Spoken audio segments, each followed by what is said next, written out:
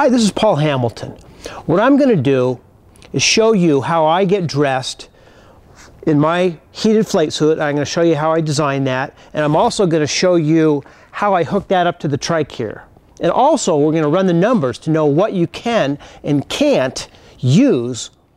It turns out the 503 and the 582 produce the same amount of electricity, and of course the 912 produces a little bit more. We'll run the numbers here a little bit later to know what you can actually put in. First we'll look at start with the boots. There's pads that can fit in the boots, and then the little electrical hookout comes right out here. A little heated shelf that goes on the bottom. It just depends on what you manufacturer, of which there are a number of them. So we got the boots on. Here's how I rigged up my pants that I put on. Okay, we've got our input here. This lead, I actually sewed it in down one leg, and the other lead goes down to the other leg here. So what we have when we're all said and done here is we've got our one lead going here, and then our other two leads going down to our boots. And this whole system can be integrated with a complete flight suit. I've done it this way just because that's how I did it. Gives me a couple different options here. So put that in, and of course down here we're going to plug our boots in, our suit, zip that all in. Now what I've done, and I'll explain this to you later, is this vest, I'm running that on a completely separate circuit. And we'll go over why I do that here in a minute. Okay, what we're going to do is we're going to look at the jacket. Now, what I've got our power coming in. We go in, I did actually a whole bunch of wiring here with a bunch of these things. I've got a power coming in here, and I've actually got it running through the jacket out to the, this is going to be the glove plug-in. Got it running through the jacket out to the glove plug-in, and then another output here for this to connect to the pants. Put the jacket on, I'm plugging from my jacket to my pants, and now here's the main supply. One supply supplies me power to my socks and jacket. And jacket, of course, being our leads right here for the gloves. And then, of course, I've got a separate plug-in here for the vest. Okay, so let's go over to the trike, and we're going to look at how this works, because you can only plug so much stuff in, and you can take too much power. So let's look at least how I've wired this trike, and we'll go from there. On the trike here, let me show you how I rigged this up. What I did is I ran a completely separate circuit, completely independent of all the avionics, radio, everything here. Completely separate. So I went for my battery, put a 20 amp fuse. I think a 20 amp fuse correlates to 12 gauge wire. Ran that up through here. Okay, came to a couple of switches here. Let me show you those. Okay, came to two separate switches which are specifically for heat, completely independent. From this switch, it goes out and it goes to a little Radio Shack. It's got three little plug-ins. I can show you that too, maybe. There you go. You can kind of see those. And each one of these is another Radio Shack male plug. And each one of these, and also notice that I've got them bungeed in here so they can't come out in flight. But each one of these is separately fused. I've got a 10 amp fuse on each one of these.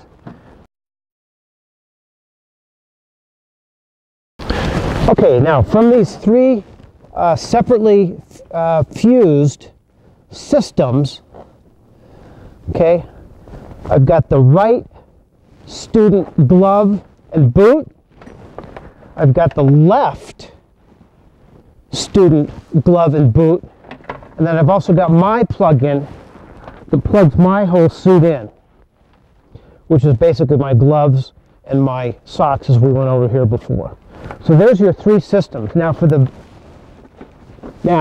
vests, the whole thing is if you try and run two pairs of gloves, two pairs of boots, and two full vests, there just won't be enough electrical output, and you're going to drain your battery. So I have a separate circuit here that switches on the vests, and this goes through my little controller here. And what happens is this how this works. It basically just turns it on and off. You might be able to see the light's blinking there, showing you, and you can turn the front off, have the back on. You can turn the back on full. Okay, so now we've got separate systems for your gloves and boots and the big draw, the vests. And what you can do while you're flying, both this V10 radio and the Enigma have voltage readings. What happens is that you can look at your voltage readings. If it gets below, it's supposed to be 13, around 13 plus when it's charging. It needs 12, if you're down below 12 on these readings, then you know you're draining your battery. So you have to be a little bit careful there. So if you really want the heat, you can put full power, switch it on, switch it off. So this gives you a lot of options here. You can go just your boots and your gloves with one. You can turn your vests on and off with this, and you can also control the how much each vest is putting out. A lot of times if someone says that they're cold, I'll sacrifice, turn mine down, turn theirs up. That gives you a lot of flexibility here with those separate circuits. Okay, so now what we're going to do is now I'll run some numbers to find out what you can actually run. Okay, so here's the numbers. Heated clothing estimated average numbers. These are the loads that I used and numbers I used to make my heating system work, and it seems to work. Now, each pair of gloves is 2.2 amps, use 12.5 volts, equals 27.5 watts per set of glove. So 2 sets of gloves, 2 sets of boots, total out to 8.8 amps or 110 watts. Now, of course, I wanted to add to that. I needed a couple of vests to make sure everyone's warm, including myself and my student. So here we have amps 3.7, totaling 46 watts apiece. So here, the gloves and the boots are 100. You ask 2 vests, and that basically doubles it to around 202 watts, 16.2 amps. Now, let's look at the capabilities here of the Rotex engine. As far as I can tell, the Rotex 503, 582, the amps at max RPM are 14 amps, creating 175 watts. Now, at idle, I've assumed it's about half of that, which I think is reasonably close, maybe a little bit more, but I don't really know for sure. It's about half of that. So now at idle, we're talking 7 amps, 87.5 watts. Now, okay, the problem is here, if we've got, if here I'm trying to run 202 watts, and at max I've only got 175 watts, that's not going to cut it.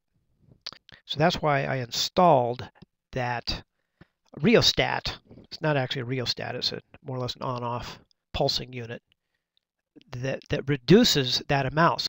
So now if I'm at full throttle, I run both of these at half, I'm at about 150, 160 watts. And so basically I can accomplish that at full throttle.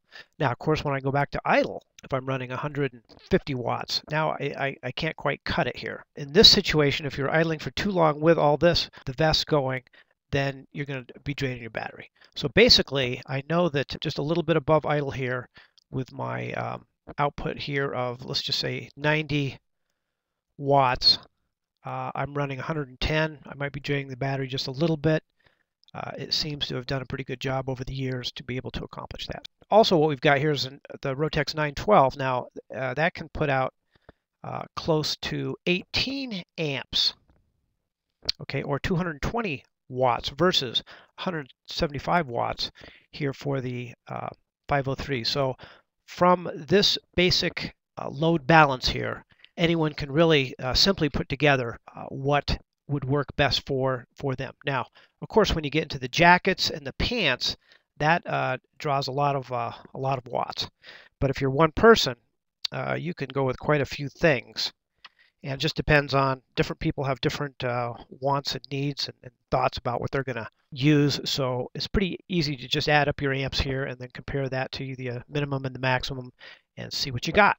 And there we go, our numbers for heating loads, electric output capabilities, and the load balance between those two. And from this simple table here, it's pretty easy to put together your own needs and wants for how you would design your system. But this ought to give you enough information to put your heating system together and be able to fly comfortably when it gets cold. We'll see you in the sky.